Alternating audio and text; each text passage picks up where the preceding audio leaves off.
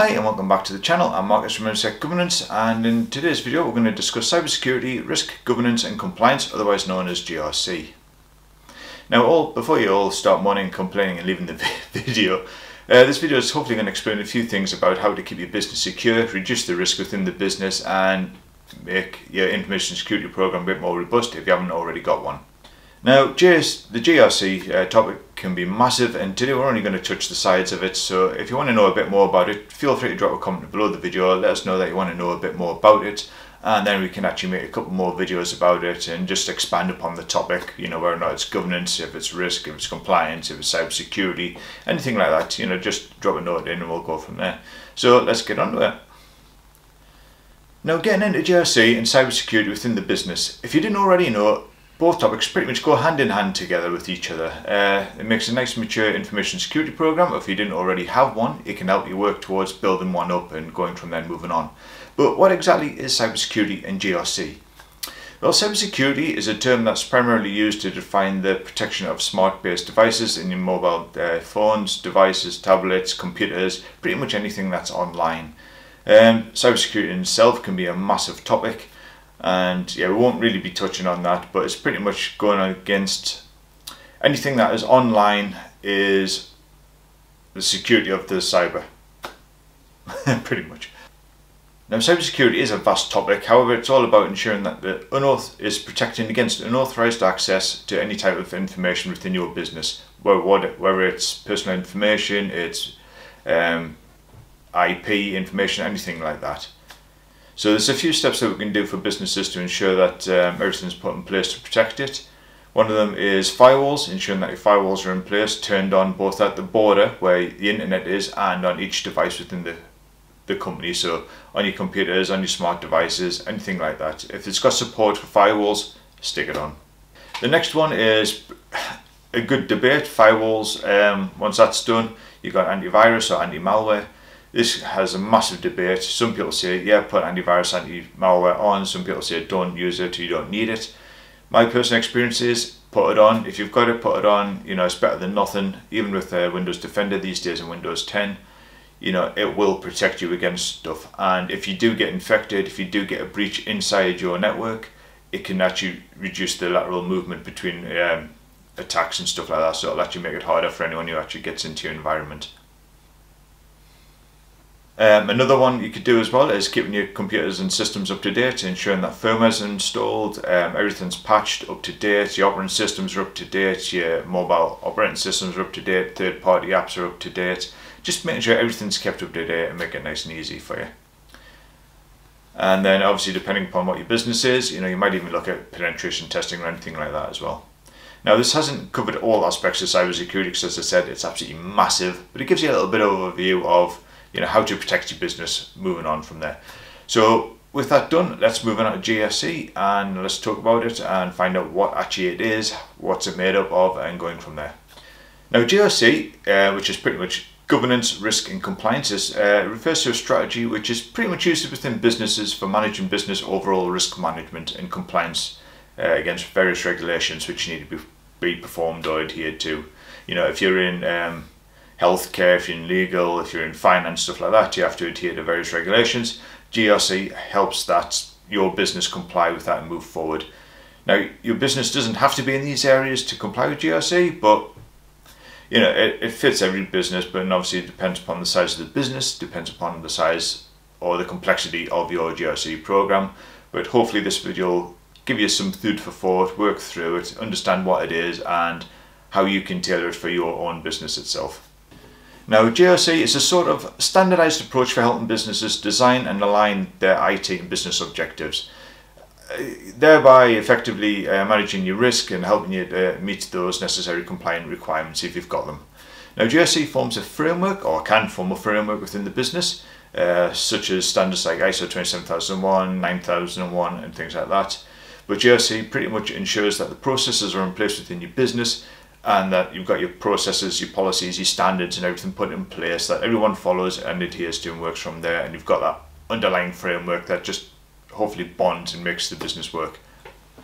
Now, by implementing GRC within the business, it can help your business identify and reduce the risk within the business. It can help to control the effectiveness of your security and compliance, and it also helps you to remove those siloed departments by bringing in a team of people who can actually work around within the business, identify all those risks within the business, look at adhering to all the policies, the procedures and things like that, and actually working throughout the business itself. You no longer have to have those siloed businesses or departments that everyone just looks after. For example, your QA environment might only have certain dedicated people who work in QA. You might have your development team that only look after their own side. You might have HR that only look after them. If you've got a nice GRC framework put in place and you've got those dedicated people that actually work for it, they have overall visibility within the entire business, and they can go around and actually talk to the whole business. And there's no actual isolation between department to department. They kind of sit right at the top of the business and then actually look over it, look down and work with all the other teams within the business. Okay. Now that we have a brief understanding of what GRC is, it's time to actually break down what GRC is, what the components are, and go through the following sections, and we'll just discuss what governance is, risk is, compliance is, and how they all work for your business and how it all gels and forms GRC. So, the first component of GRC is governance. Governance defines the way that your business is managed and controlled within the environment. Within GRC terms, it's a way that allows the business to set its direction. Now, this is usually based upon implementing strategies, policies, procedures within the business and adhering to a standardized framework. The governance is designed and signed off by someone more senior within the business, because without the OK or the CSO, the senior management, then if any issues occur within the business, the people managing that compliance or the risk of the business itself will have no backing. So if there's any issues, any incidents or anything like that, if you don't have the CSO from the senior management, then nothing's going to be done, and then you haven't got the backing and the CSO of saying, look, we need to do this, we need to manage this risk, we need to meet these compliances. If you don't have that, then there's no system in place there for you.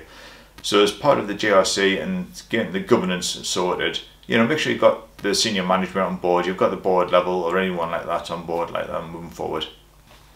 Now additionally, without having the governance part of the framework in place, there's no centrally controlled way to measure your risk and compliance within the business. And therefore it feels like I've just mentioned, everything kind of all just falls apart if there's no bonding or there's no membership like that. Now moving on to risk. Risk can be identified as anything that could cause harm or loss to your business. A good example of risk is this pandemic. How many people didn't actually identify that there might be a pandemic in the next couple of years? Everyone was pretty much taken by surprise the way COVID hit, and everyone's just had to adapt and move forward straight away. Everyone's pretty much working from home now, or they were, or they're gonna be. So how does that risk affect your business? Did you work for it? Did you plan for it? Did you have supplies in place for it?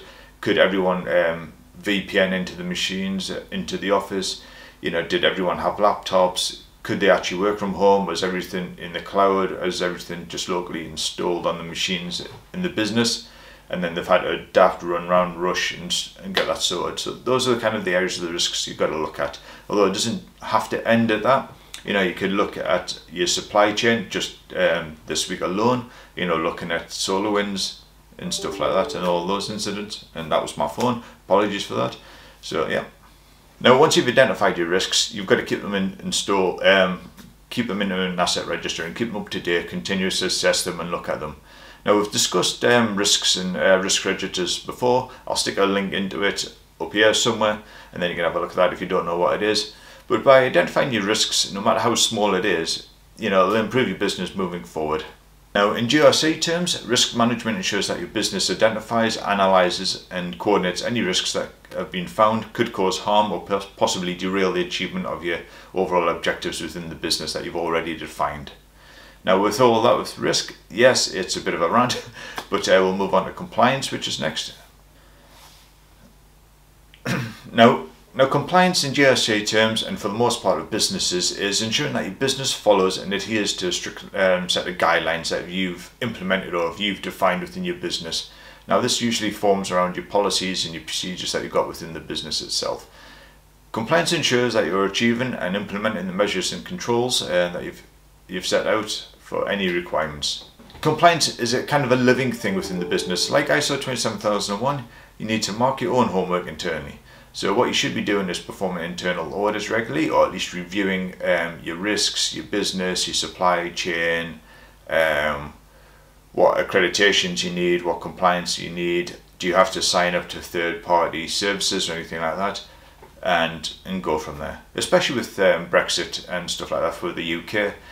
There's a lot going on in the coming couple of months with us leaving the EU.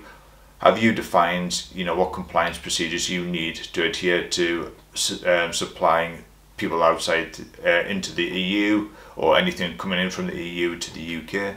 Have you identified all that? It's the same sort of thing. Now, this might sound like a lot of work and a lot of ranting, and in theory it can be at the start, especially if you don't have any type of framework in place or you're not aware of ISO standards and things like that. But once you actually start at it, all you need to do is kind of piecemeal it out. Identify your risks, identify what assets you have, like paperwork assets, computers, things like that, and then just identify those, write them down, look at them, build them all up, build a team that are going to look after this. It might, if you're a small person, it might just be one member team. If you're a larger company, you might have 2, 3, 4 people all working as part of a team, and also get the backing of the management and go from there. So now that we've covered all the boring stuff, why is GRC important in the business? Well, basically it comes down to the streamlining organisation of the business. Yes, I've said business quite a lot in this video, but it helps you to implement the framework and get the reassurance and get the standardisation of the business. You have everything covered, everything's running smoothly, you've identified all your risks, you've identified that you're compliant to all the compliances externally to the business as well as in the business, you're identifying that people are following your procedures, your policies, everyone knows what's going on. Now, what you might be thinking is, how do I actually do this? How do I piece it out? Well, you can be proactive, you can plan, you can design your framework, piece it out work, build upon it, as I've said before. Look at the areas of the business, identify the risks within the business. What can be resolved? What have you changed? Is there a change control program in place? If there's not, build one. Put it all out. So, yes, we're going to put this change in. Who's going to be in charge of this? Who's going to build this? Who's going to do that? What are the risks? What happens if X, Y, and Z happens? How can I resolve this and go from there? Which GRC is all about risks, identification of management, auditing, having a look, checking everything out, make sure everything's fine, and going from there. Yes, this video has been a lot of talking, and yes, I'm aware that we haven't covered an awful lot of it because there's an awful lot to it. But if people are interested in this and want to know a bit more about it, put some comments in below the video. We can break it out a lot more. We could have dedicated videos on the governance aspect, a lot more on the risk, and a lot more on the compliance, and just work into it a little bit more and delve into it a bit more. Maybe, show a bit more documentation, things like that, and go from there. So yeah, I hope you like this video. Feel free to like the video, or please like the video. It helps us identify, how many people actually like this. Subscribe to the channel to help us grow the channel, and yeah, find out a bit more information about what we're going to be pushing out in the coming months. We've got a lot of videos in the pipeline, so hopefully this is going to help you understand and build the frameworks and that for your business, and just help you secure your business in the future. Okay, thanks for now.